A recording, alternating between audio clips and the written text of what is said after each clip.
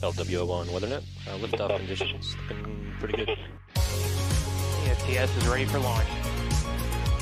Ignition. Liftoff. Falcon 9 has cleared the tower.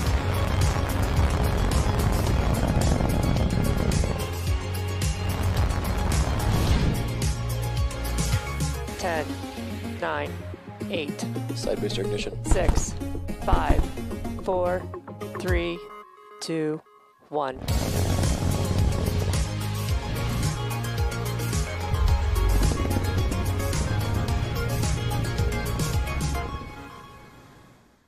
Four, 3, 2, 1, 0. Ignition and liftoff.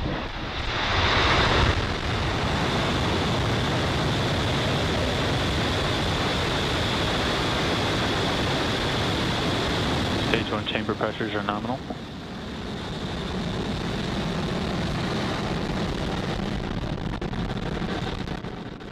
Vehicles pitching downrange.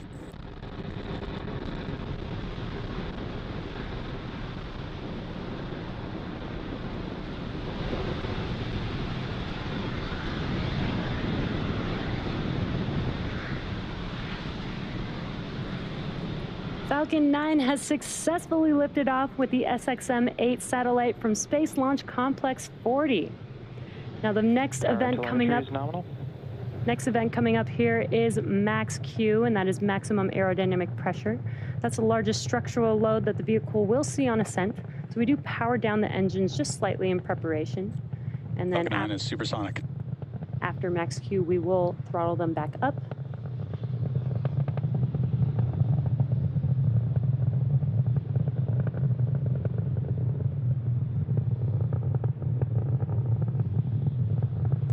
Vehicle has reached maximum aerodynamic pressure. And there's that call out that we just passed through Max Q. So in about a couple of minutes, we will have 3 events happening within seconds of each other.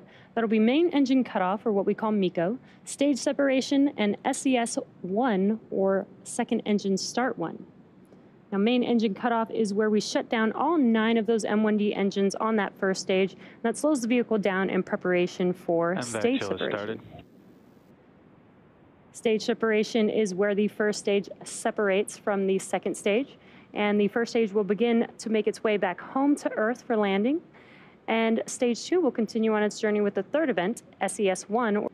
Now that's where the MVAC engine on the second stage lights up and propels the second stage along with the SXM-8 satellite to orbit.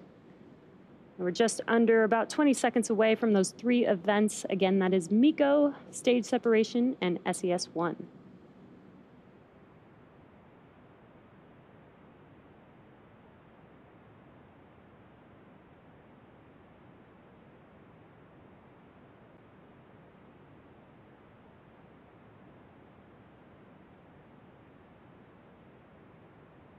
MECO.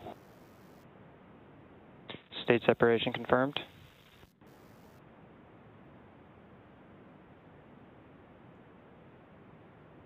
MVAC ignition. And there you could see all 3 of those events, MECO and stage separation.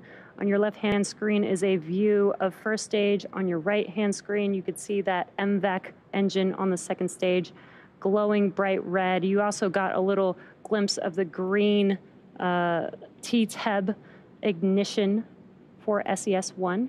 Now we're coming up on fairing deploy here, just under 10 seconds away. Vehicle's on a nominal trajectory.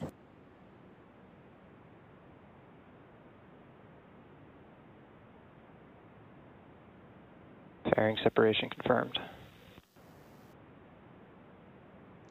And there we got a nice live visual of the fairing halves deploying from second stage. As a reminder, this was the first flight for both fairing halves, and we will be attempting to recover these new fairing halves with the help of our recovery vessel's Go Navigator.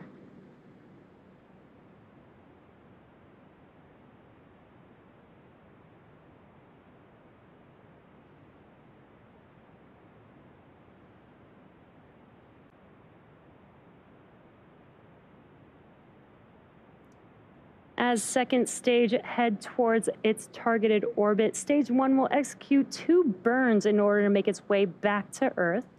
The first of those 2 burns is called the entry burn, and that's where we light up 3 of the 9 M1D engines. Now this helps to slow re-entering back into the upper parts of the Earth's atmosphere. And then after the entry burn will be the second and final burn, and that is the landing burn. Now this is a single engine burn that brings the vehicle speed down rapidly in order to touch down on our drone ship. Again, today we will be attempting to land on Just Read the Instructions.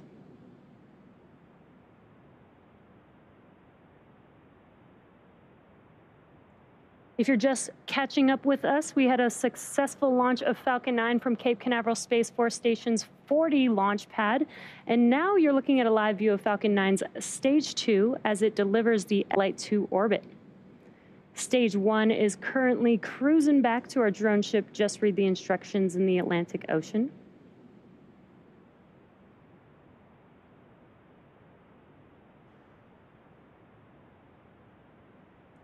And as a reminder, today's mission is for SiriusXM, carrying the SXM 8 satellite to its targeted orbit. Falcon 9 continues to follow a nominal trajectory. And SXM 8 is the 12th satellite to be launched for SiriusXM service. It transmits 73 decibel watts at peak power, which is 20 million watts of power. Now, deploying the unfurlable reflector is like opening a large umbrella in space. And a very large umbrella, it's about 9 meters or 29 feet, which is taller than the average 2-story house. Now, with the solar arrays deployed, the length of the satellite is about the same length as a 737 airplane. Now, we're coming up on entry burn on the first stage, just under 10 seconds away or so.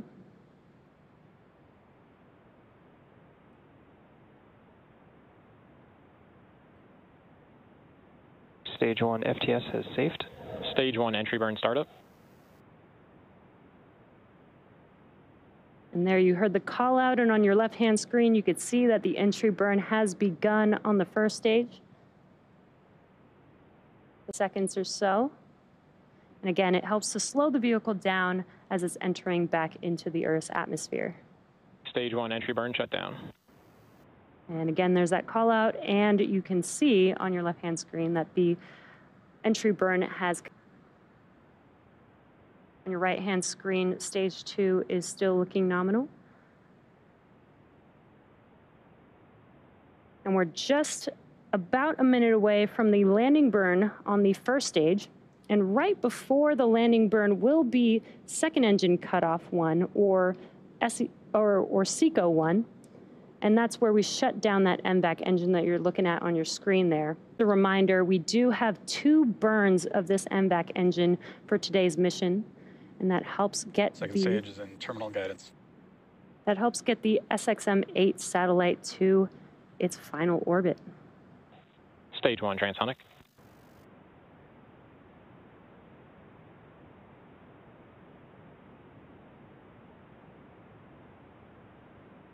Again, a couple events happening back to back here. SECO 1 coming up here Stage 2 flight shortly. termination system has safed. Followed by the landing burn. Stage 1 landing burn startup.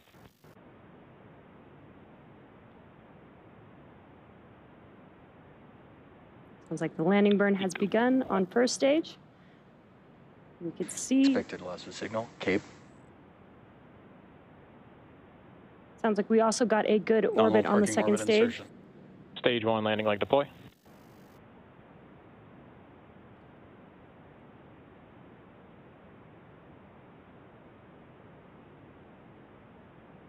And we have touchdown of Falcon 9. Falcon 9 has Stage 1 landing confirmed. just landed on our drone ship. Just read the instructions. Today marks the 87th overall successful recovery of an orbital class rocket, as well as SpaceX's 125th successful mission to date. Welcome back to the live webcast of SpaceX's SXM-8 mission. MVAC ignition. And there you can visually see on your screen that second stage ending back. And that cutoff. And there we have confirmed SECO 2, or second engine cutoff 2. If you're just joining us, here's a quick recap of today's milestones. We had a Payload separation confirmed. And there you can see on your screen the SXM-8 satellite drifting away from second stage, confirming payload deploy. What an awesome view of the satellite drifting away. SXM-8 satellite from Falcon 9's second stage, that will bring our webcast coverage to a close.